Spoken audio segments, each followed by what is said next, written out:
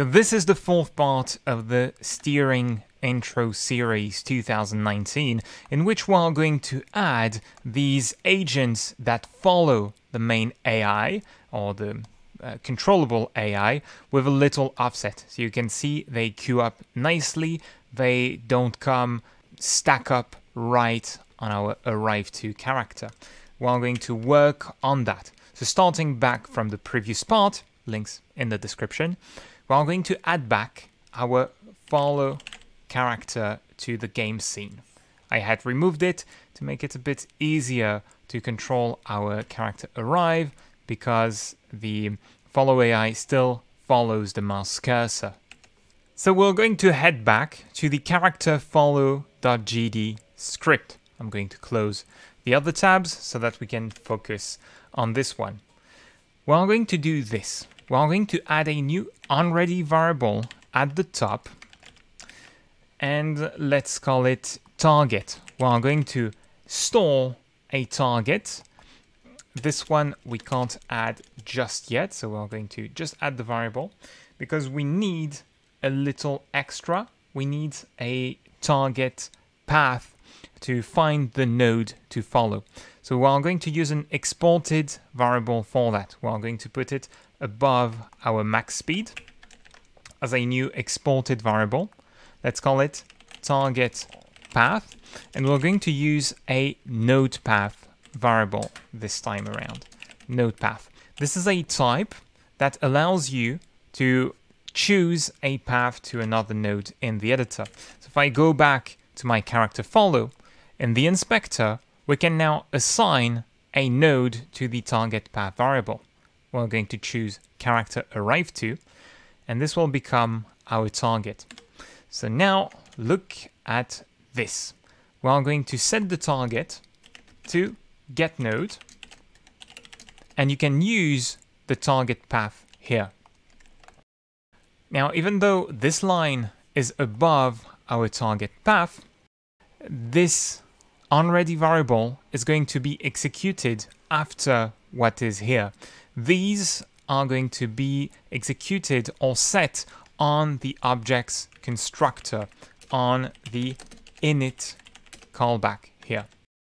And the onReady keyword makes it so a variable gets set when the node is ready, that is right before Godot calls the ready method here. This is what's happening. So now the reason why we're putting these above those is our style guide at GDQuest. We put what we call node dependencies at the top of the script. These are the nodes that we get and that we use throughout this class. And this is very important information when you are working as a team. Now we need to add some code to follow the main character, but first we're going to export an extra variable right after our target path. It's going to be an offset value. So let's call it follow offset, and let's say 100 pixels. We're going to use that to make sure that our follow AI doesn't stack up with our character, but follows it at a distance. Now let us follow the target. We're going to change the part where we were getting the global mouse position to target.global position. The thing is, the target might be the node itself. You know, what if you don't set the target path here? What if in the inspector the target path is not pointing to character arrive to, but it's empty?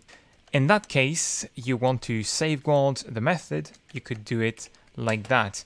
If the target is self, we're going to set physics process to false, like so.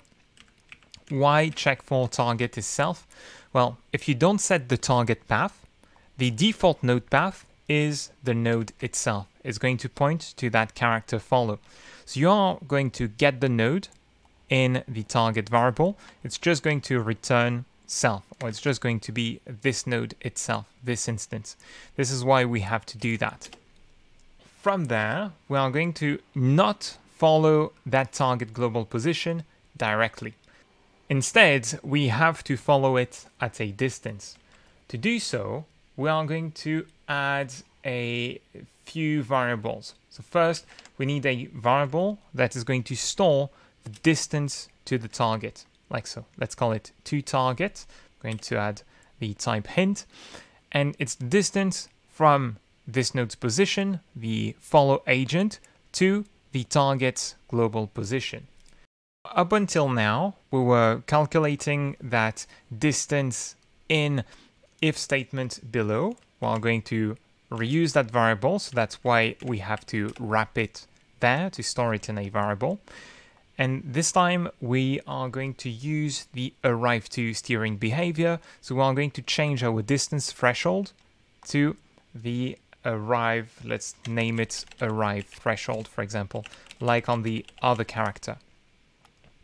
And we are going to change its value at the top of the script. So going back, no, it's 3 pixels, so that's fine. Then we want to change the steering here to arrive to, so it's a bit smoother. So we're doing the same thing we did 2 videos ago, and we have to pass in, after the max speed, we have to pass in a distance radius. So we could do something like 200, like the other character. And the last parameter was, let me check, slow radius and the mass. And the mass can be the default one, or we can make it a bit slower than the main AI that has a mass of 10. So now, before you try the game, make sure that you have your target path, and if that is the case, you will see the follow AI will move to the position of your leader here, right? It tends to stack on top of the other character, and we don't want that to happen. Okay, so I'll move down the view a little bit. Now we have to add a new variable to store the position that we're going to follow behind the target, the leader. We're going to create a new variable called follow global position. We want it to be a position 100 pixels, or the offset distance, before the leader. You can calculate it like that. You take the target's global position, and to it you are going to subtract, you take the direction to the character itself, to this agent, multiplied by the follow offset. So here in parentheses, we are taking a vector that points from the agent to the leader. We subtract this node's global position to the target's global position. Normalize it, that gives us a direction vector, multiplied by the follow offset. Now we have to replace the target global position here by our follow global position. And if you try the game, you'll see that something a little weird is going to happen. You will have the character move back and forth. It's going to try to go back after getting close enough to the target. So now we have to add a condition to that. So I'm going to wrap this statement in parentheses. This is one trick you can use to make a long statement, to break it down on several lines. GDQuest is going to read everything that's in parentheses as one line, kind of. So we can use an if-else statement in there. So we want to have this location as our target only if the distance to the target is greater than our follow offset. Because if we are too close to the target, if the AI overshoots a little bit, you can see that it goes back, and we don't want that to happen. So otherwise, if you are close enough to the target, the node is going to target its own position, allowing it to stabilize behind the AI. Now, one thing that we have is the follow offset might be a little too small. It's 100 pixels right now. If we add a larger value, you'll see that the AI is only going to start to follow if the leader is far enough, right? Otherwise, as you stay close, it's not going to move, and it's going to reach a point that is behind the target AI it's following. So with that, if you want to have more characters following one another, you add a new character follow, you make it point to the previous one, and we can add as many as you want, and each can be set up a little differently from the other, but now they are all following one another with some delay. And you can tweak the parameters, the mass of the characters, those kinds of things to make them a bit more reactive. The follow offset is a bit big as well, but that is your assignment for this tutorial.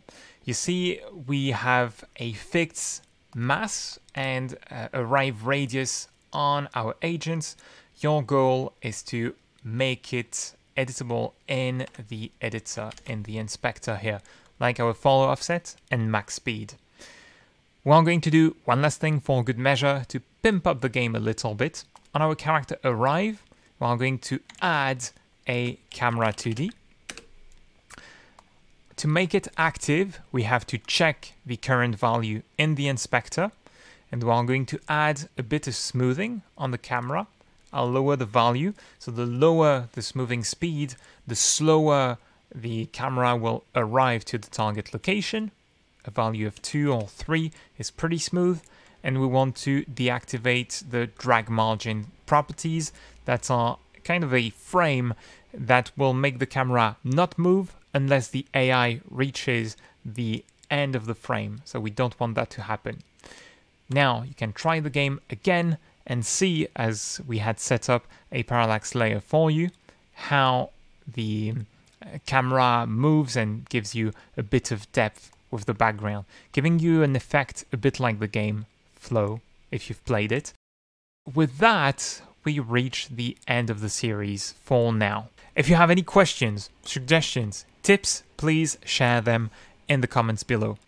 If you want to learn more, you can find links in the description to our free platform game series and to the courses that we sell and that make the channel live, that allow us to create all that free content. If you want to go further, they contain more advanced tutorials and professional techniques.